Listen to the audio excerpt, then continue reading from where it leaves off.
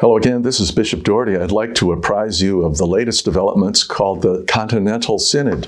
You can see here the Synod we've been working on for over years begun to give me a pretty fat binder full of stuff. And where are we now with it?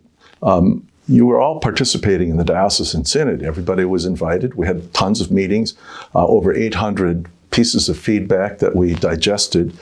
Then we have a national digestion, and that came about into a document a few months ago.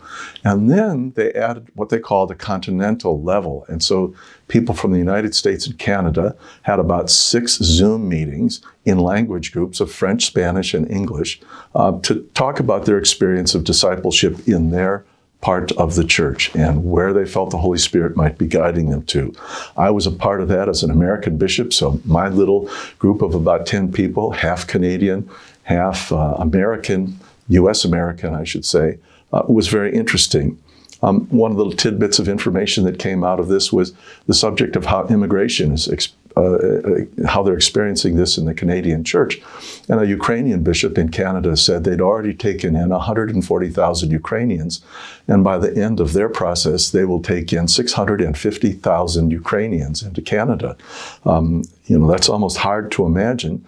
But then at the other end, a bishop from Texas was also in my group. And as you know, immigration is a huge issue for them as a church, which likes to provide accompaniment and mercy. Apart from all the political wrangling, there are lots of hungry people and families with children that have to be taken care of in these journeys. And it's affecting the way we think about our church and our faith. But the whole purpose is to evaluate how we're doing as disciples, as believers in Christ. And so this Continental Synod was another stage. It will be digested, and eventually all these from around the world will come together in a meeting of bishop delegates in Rome next year. So there's a lot going on. I just thought you should know a little bit about this. It wasn't just in your parish or in our diocese. This is a worldwide phenomenon, and it's a process that's continuing. God bless you all.